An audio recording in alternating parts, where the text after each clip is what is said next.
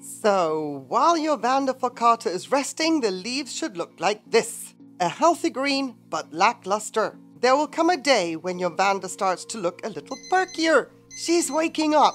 First, it will be the newest leaves that will show you signs of a shinier look. At this stage, start fertilizing with a weak dose to welcome her into the new growing season. The next signal of her waking up will be older roots will start branching, extending, and new roots will start growing. Now is when you fertilize at full doses and then enjoy the rest of the growing season with your Vanda.